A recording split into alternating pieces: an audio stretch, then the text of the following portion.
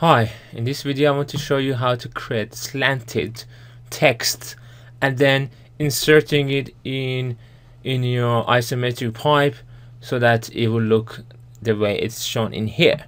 So all you need to do is to go to your text here, annotation, then click on this text style. I've already created one, but I create a new one for you guys. Name it anything you want. Let's say angle 30-1, then click OK. So you give a name, then you need to select it, and then you need to say the oblique angle. In this case, in this plane would be 30 degrees.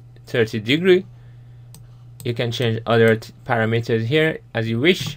Click apply, close. Then we go and click on the text and we select it here, and let's say it's PS02, and then if you select it, let's change it to a support, and then you need to change its style. So it's at the moment normal style, so we need to change it into the style that we just created.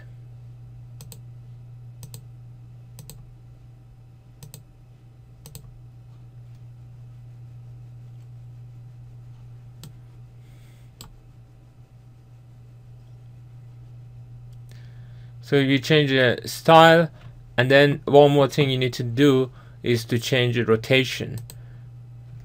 So put it to 30 and it looks the way we want it to look. Just move it a bit around to make it more aligned with the line. Press escape and it's done. Obviously it's different style than this style. This is more kind of concrete, and this is more a thinner line. So it shows you the different examples. So if I go and change the style to this, now they look very similar, but that's where you can create your own styles.